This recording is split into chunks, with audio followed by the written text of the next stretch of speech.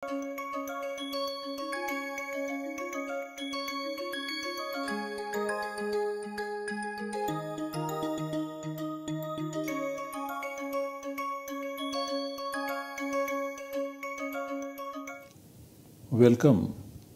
I welcome you all to this lecture in the course Samasa in Paninian Grammar 2.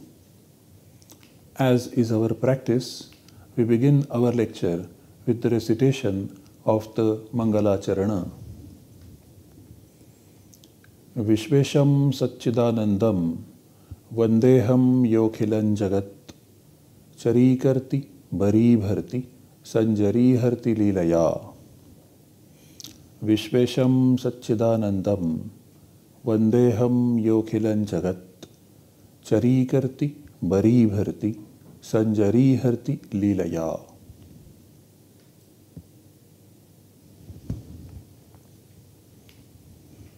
In this course, we are studying the three important types of samasas in Sanskrit, namely the avyayibhava samasa, the bahuvrīhi samasa, and the dvandva samasa.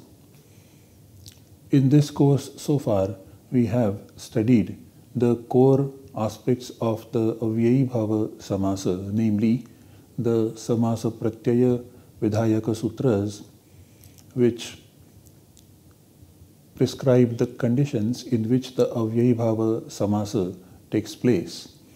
They were stated from 215 onwards up to 221. We also studied the samasanta pratyayas stated with respect to the avyayibhava samasa in detail. They are stated in the section from 54107 up to 54112. Now we focus on the next important type of samasas in Sanskrit, namely the bahuvrīhi samasa. Bahuvrīhi samasa is very crucial, very important, a unique feature of Sanskrit, which according to us shows a different level of speech practice as far as the Sanskrit language is concerned, on a different plane, different than the rest, where the referent of the word uttered or the sound uttered is totally different than the constituents. Now, the features of the bahuvrīhi samasa can be shown in the form of a simple equation shown on this particular slide. Note that in the output side, that is xy, there is no letter marked in the bold, which is very significant. So we have x and y, two different independent entities as far as the word form is concerned, as well as the meaning is concerned, as well as the accent is concerned. The plus sign between x and y indicates that both x and y are semantically related. The speaker of Sanskrit decides to merge them together and generate a different output in the form of xy. Now this xy is one unit in terms of the word form, as well as the meaning, as well as the accent. So there are three features of the samasa in general, namely aikarthya or ekarthata, aikapadya or ekapadatta, and aikasvarya or ekasvarata, which are visible. Now, amongst the constituents, none of them is shown with the bold characters, primarily because in the bahuvrīhi samasa, none of the constituents plays the role of the head of the samasa. So the head of the samasa lies outside of the samasa. So both x as well as y are subordinate with respect to this external head in the samasa. This is a very crucial, very important feature of the bahuvrīhi samasa, which is why we said that bahuvrīhi samasa shows the state of mind of the speakers of Sanskrit which is at a totally different elevated plane, which is closer to what the later grammarians called the Bauddha Artha, the Bauddha status of the language, which is not so very clear as far as even the other languages are concerned. In modern languages, we do find examples of Tatpurusha as well as Avyayi Bhava as well as Dvandva, but very rarely we find examples of the bahuvrīhi samāsa in several modern languages which are not borrowed from Sanskrit. There are some bahuvrīhi samasas in, say, for example, English, which have to be explained with the help of the suffix ed, and there are very few examples where you don't express the anya padartha without adding the suffix ed. In the Ashtadhyayi, bahuvrīhi samasa is stated at different places. For example, the samāsavidhāna sutras, the compound prescribing sutras, they start with shesho bahuvrīhi, that is 2.2.22 onwards up to 2.2.28 including, which is tena saheti tulya yoge. Incidentally, 2.2.29 is charthe dvandvaha, the sutra that prescribes the dvandva samasa.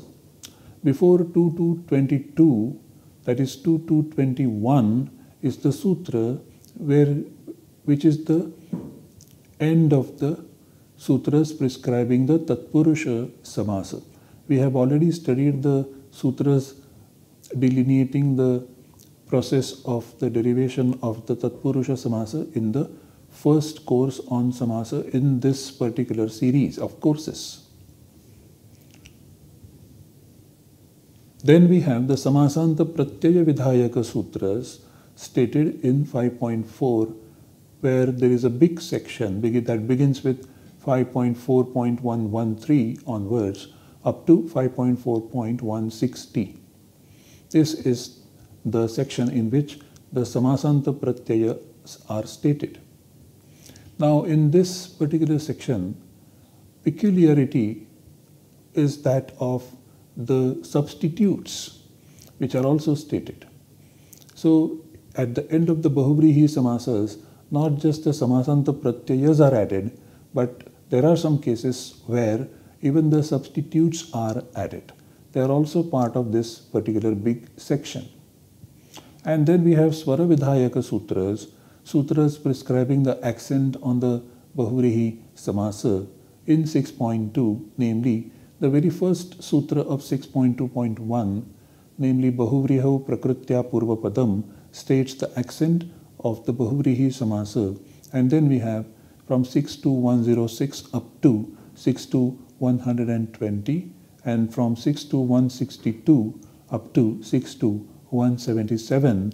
These are the sutras prescribing the accent in the bahuvrīhi samasa. Right now, we shall focus on the Samasa Vidhayaka Sutras first, and we'll study them first, and then we shall proceed towards the Samasanta Pratyaya Vidhayaka Sutras. We will not deal with the Swara Sutras in detail in this particular course. In this particular lecture, we shall introduce ourselves to some of the basic features of the bahuvrīhi samasas through various examples that we know that are used in Sanskrit and that are also used in many of the modern Indian languages. Let us go one by one. Let us take the examples. The Laukika Vigraha is Yasya Chitraha Gavaha Sagopalo Gacchati. So this means that a particular cowboy is going who possesses cows of different colors, variegated colors. Now, in this particular sentence, we have Yasya, Chitraha, Gavaha and Saha, 4 padas which are not compounded. Here there is no samasa. Each word is appearing independent of each other. Yasya space chitraha space gavaha space saha space and gopalaha space and gacchati. So there are 6 separate words, separate padas, separated by spaces. Some of them are also joined by sandhi. So gopalaha becomes gopalo, saha becomes sa, and so on and so forth. However, we say the same in the following manner: Chitragur gopalo gacchati. In this particular case, yasya chitraha gavaha saha gets transformed into chitragur. There is one word expressing these 4 words and their meanings. So we say that here there is a samasa. Yasya chitraha gavaha saha and chitraguhu, they are correlated. So 4 words are appearing together as one unit: Yasya, Chitraha, Gavaha and Saha. Now in the sentence we have 3 words separated from each other by a space. So in the sentence where a samasa is used, there are 3 words as against a sentence where the samasa is not done. These are some of the important features of the samasa in general, and also the bahuvrīhi samasa in particular. Now, as we notice that chitraguhu is a samasa which is not dissolved only as chitraha gavaha.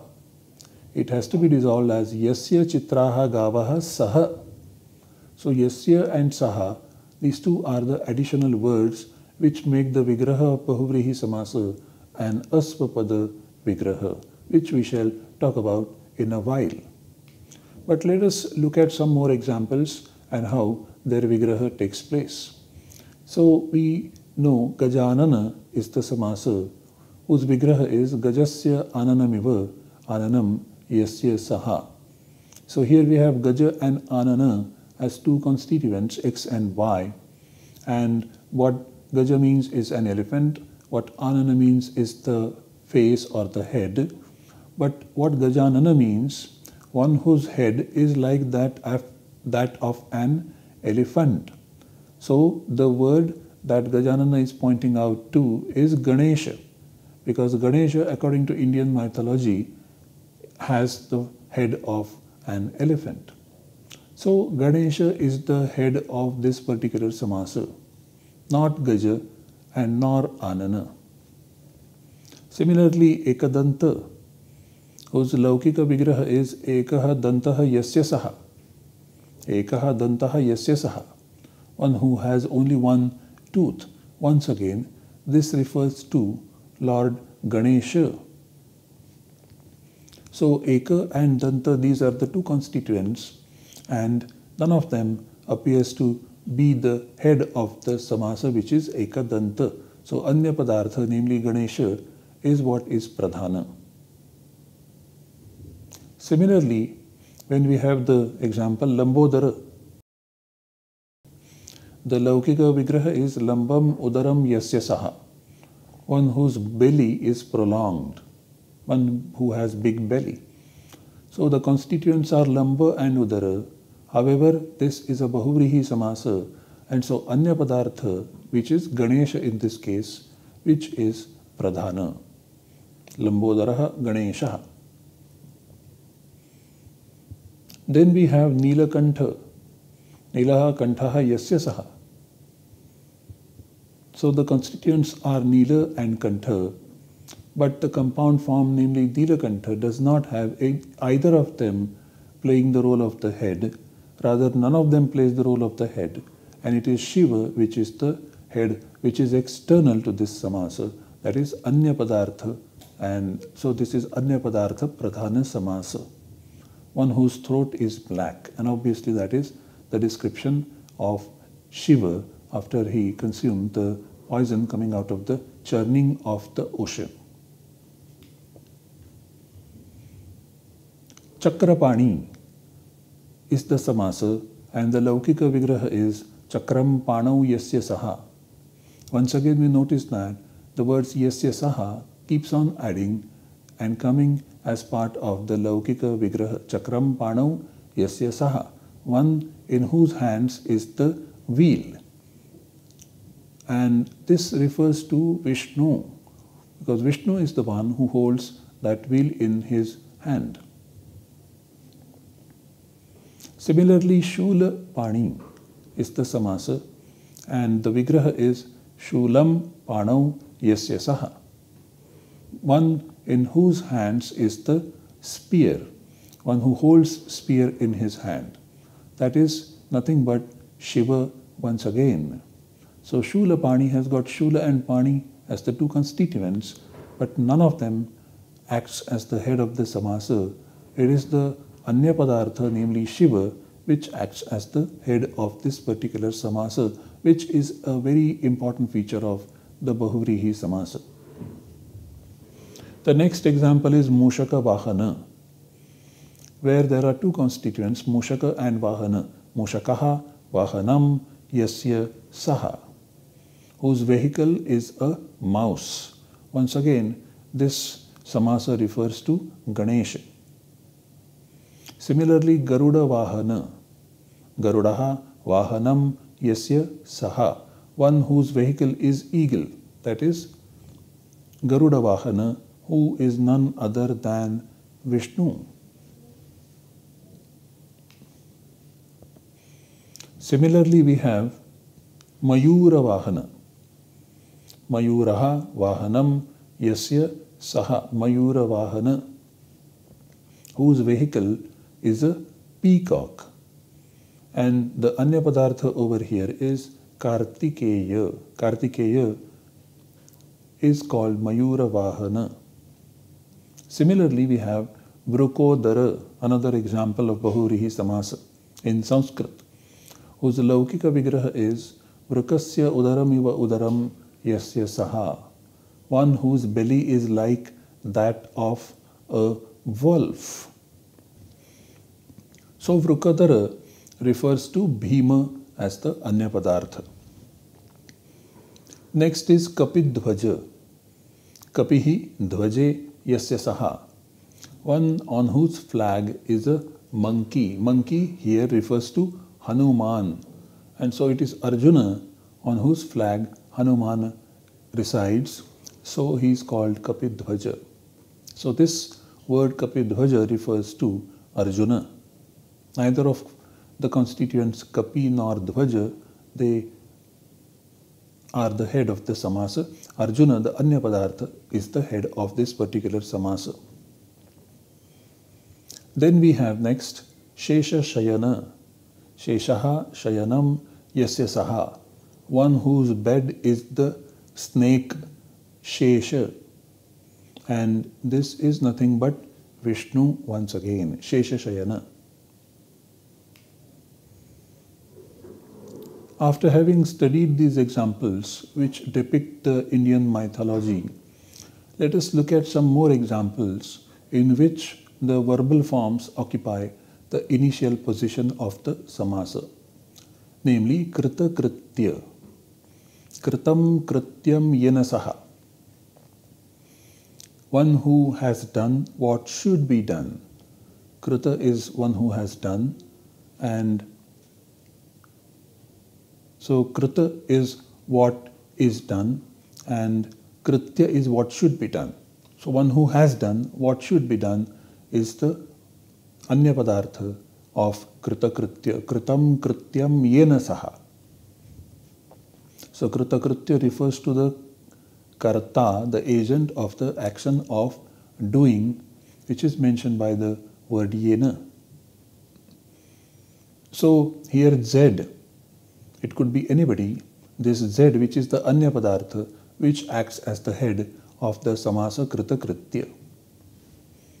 Similarly, Prapta Vidya, Prapta Vidya Yena Saha, that is the Laukika Vigraha, one who has obtained the knowledge. It could be anybody, we have mentioned it as Z, capital, which acts as the head of the samasa. Similarly, Bhuktaudana is the samasa and the vigraha is Bhuktaha Odanaha Yena Saha, one who has eaten the rice, and that is the Anya Padartha Z, which acts as the head of this particular samasa. Similarly, drishtapara, drishtaha paraha yena saha, one who has seen the other shore. Z acts as the head of the samasa drishta para.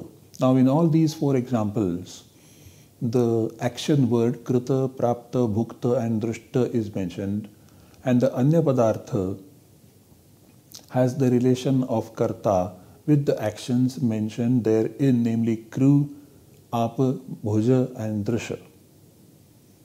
To do, to obtain, to eat and to see. So the anya padartha acts as the karta of all these actions in these particular samasa examples. These are various examples of the bahuvrīhi samasa that we have seen, that we have studied. Now let us study some of the important features of the bahuvrīhi samasa based on these examples. First, bahuvrīhi samasa is a very important type of samasa in Sanskrit. Although we must note that it doesn't have many subtypes as a tatpurusha samasa has, yet the bahuvrīhi samasa is considered to be very productive enough. Especially in the classical Sanskrit literature, bahuvrīhi samasa is profusely used, especially by the poets who write in verse medium. Now, the other important feature of this samasa is that by default, anyapada and its meaning are the head. So we have the statement prayena anyapadartha pradhanaha bahuvrīhi, where anyapadartha is the head of the arthas. The other important feature of this bahuvrīhi samasa is that by default, the vowel of the purvapada of the compound is accented. Bahuvrīhau prakritya purvapadam 6.2.1. So what is the anya padartha pradhanya? Here we explain once again. In chitragu, chitra and go, these are the x and y, and the gopala is the head.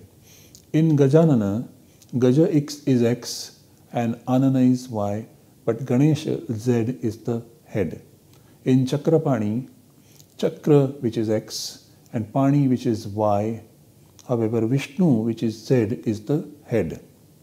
Similarly in mayura vahana, where mayura is x and vahana is y, Kartikeya which is z, which is anya padartha, which is the head.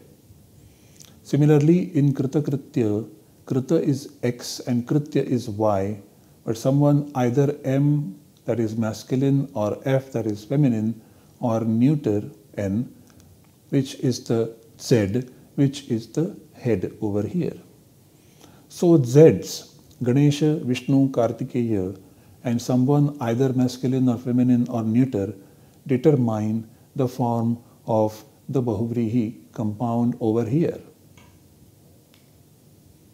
So, to summarize, we can say that a bahuvrīhi samasa is primarily a visheshana. It qualifies some other meaning.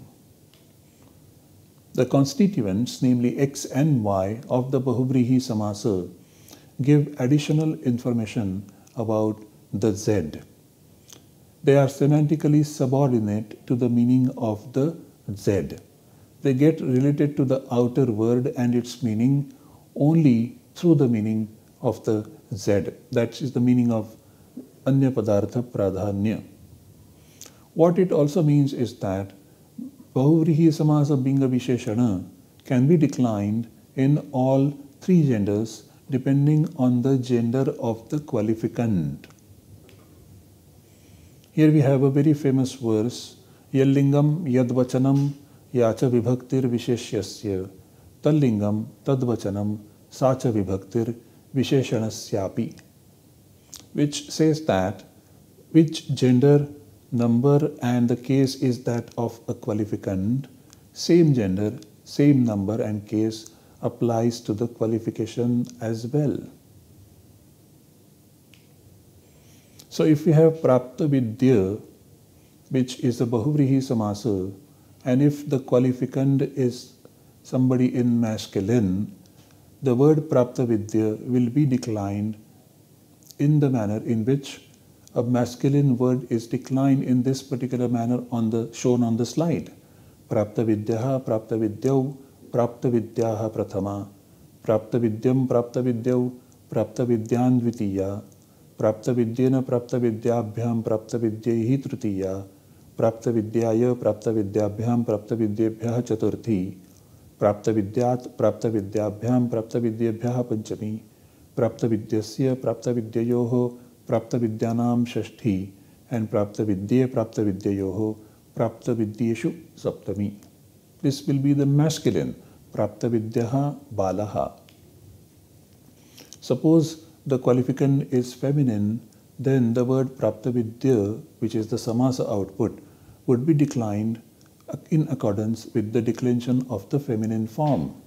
So those forms would be like this: prapta vidya, prapta vidye, prapta vidyaha prathama, prapta vidya balika, prapta vidyam, prapta vidye, prapta vidyaha dvitiya, prapta vidyaya, prapta vidyabhyam, prapta vidyabhihi tritiya, prapta vidyayai, prapta vidyabhyam, prapta vidyabhyah chaturthi, prapta vidyayaha, prapta vidyabhyam, prapta vidyabhyah panchami, prapta vidyayaha, prapta vidyayoho, prapta vidyanam shashthi, and prapta vidyayam, prapta vidyayoho, prapta vidyasu saptami.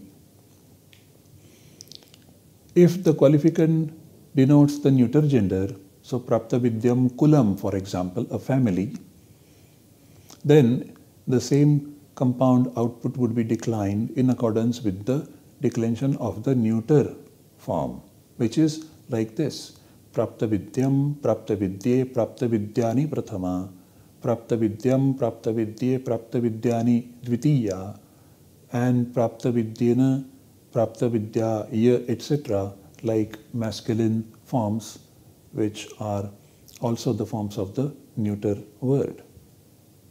The point here is that the bahuvrīhi samasa prapta vidya is declined in all the three genders depending on the number and gender of the qualificand, which in these cases were different. Prapta vidyaha balaha, masculine; prapta vidya balika, feminine; prapta vidyam kulam, neuter. And the declensions would be accordance with the qualificand.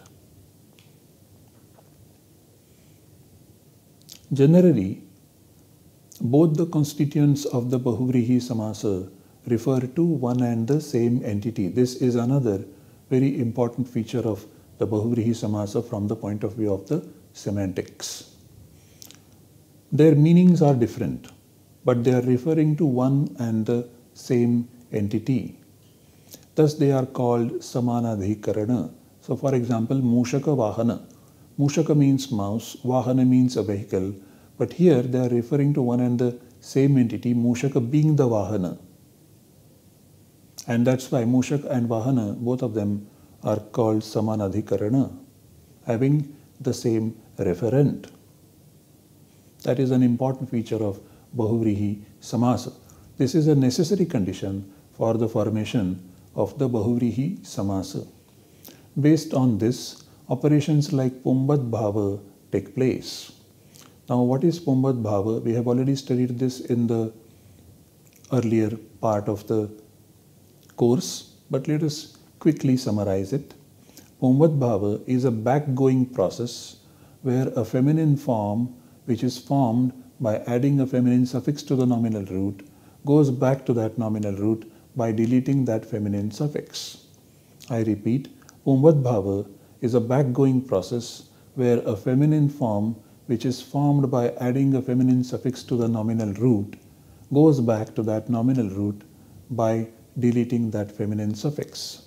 So if prapta is derived by adding the feminine suffix a to prapta, pumbat bhava says that prapta goes back to prapta by deleting the feminine suffix a. That's why prapta vidyayena saha and prapta has become prapta. So a finally derived compound output has prapta vidya and not prapta vidya.